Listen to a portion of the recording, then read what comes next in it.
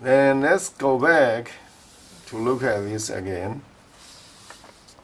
So you may then see, okay, here was sine pi over 6 equals 1/2. Then another way to write this will be arc sine 1/2 is pi over 6. This one. Or you may say this angle. Okay. And then you may also write, since sine pi over 4 is radical 2 over 2, you may also write arc sine radical 2 over 2 is pi over 4. And here arc sine radical 3 over 2 is pi over 3. Similarly, you can do for negative numbers. Okay, so here you then can write arc sine negative 1/2 is negative pi over 6. That's this one. Arc sine negative radical 2 over 2 is negative pi over 4 is this one. Okay, and here arc sine radical 3 over 2 is negative pi over 3. You may write like that. Here 0, 0. So arc sine 0 means this 0 equals 0 means the angle 0. Okay, means the angle 0 here. And here, how are you going to write that? Arc sine negative 1, here is negative 1, is the angle negative pi over 2. That's this one. And here you then have arc sine 1 is pi over 2 in this angle. So arc something always give you an angle. Okay. So all those values are right here. Now we need to look is that the following thing. Look at this again. You see, this one is arc sine 1/2 goes to pi over 6. So it's basically the red one from 1/2 goes to pi over 6. That's basically the things right here. Okay, right here. See the one down here. Okay, now pi over 6 is right here. If you act sine on that, then that will be sine arc sine 1/2. This is pi over 6, and then it gets to 1/2. Okay, so basically what I'm saying is that from 1/2 goes to pi over 6, and then it goes back to 1/2. This is what this sentence means. You see, first arc sine 1/2 goes to pi over 6, and then use sine to act on that. Okay, so 1/2 goes to pi over 6. That's arc. And then using sine to act on this, it goes back. So is the case for 0. Okay, you have a what? Arc sine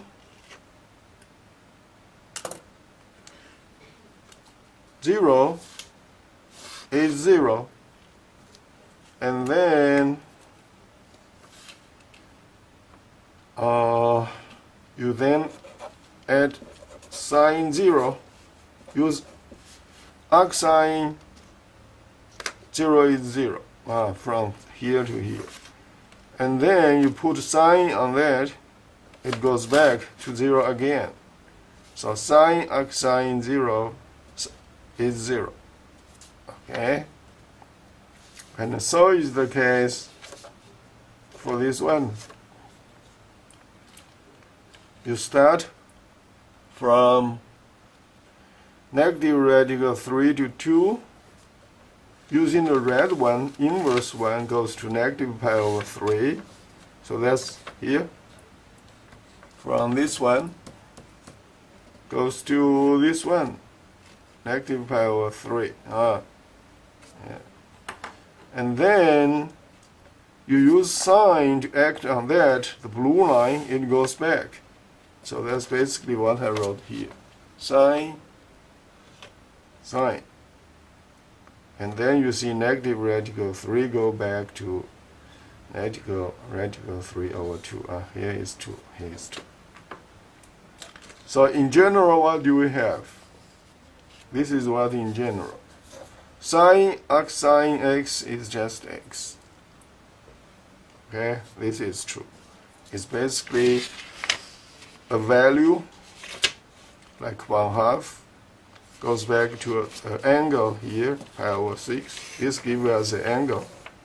And then you using sine act on the angle, it goes back to the same x.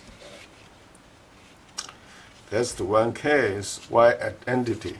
One identity, we need to know that. You know, we initiated from right to the left. But you know, you can also start from pi over 6. Pi over 6 using sine, okay, you then have a 1/2. Pi over 6 goes to 1/2 using sine.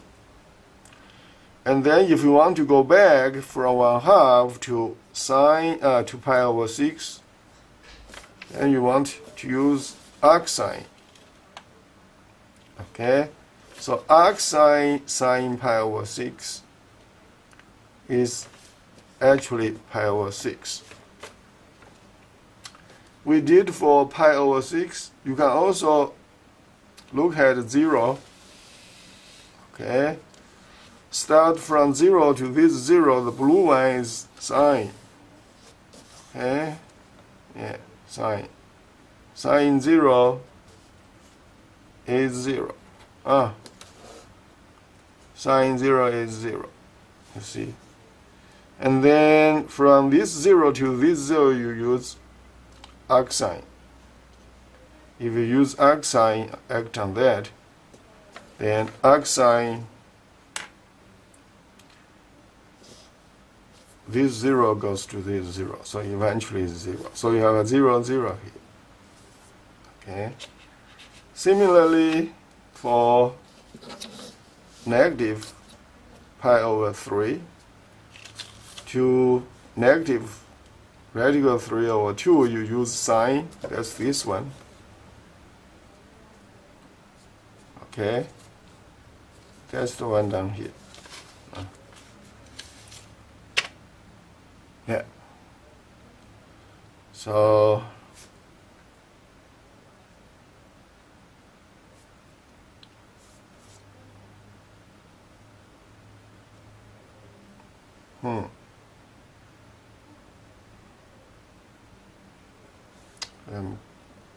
I should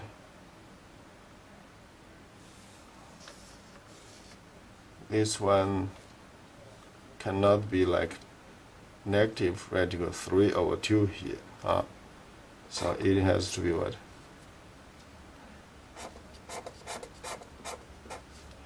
It has to be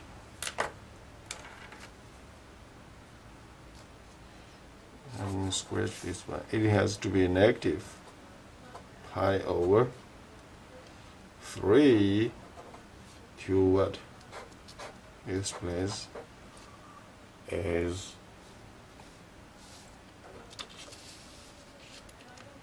radical 3 over 2. Okay. Yeah. And then you use arcsin, act on negative radical 3 over 2. So this place has to be negative pi over 3. Alright. So from angle sine, this angle goes to a value, and then you use arcsin act on that, it goes back to the original angle. This is what it says. It's like here, the picture. Blue one, negative pi over 3. Then you have goes to the value. So that's sine negative pi over 3 to the negative radical 3 over 2. And then use the red one goes back. That's arc. Red one is arc. So you have a negative pi over 3 down here. Here what I'm saying is that this value, negative pi over 3, end up with negative pi over 3. Okay? So in general, what do we have is right here.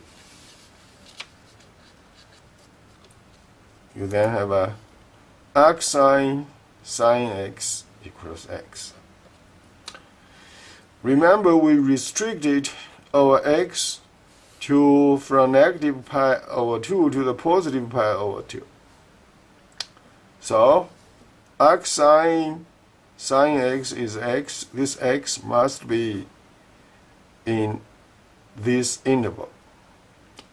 Or you may say on this interval, since those two boundary points are included. Okay. Remember, the first one is initiated from a value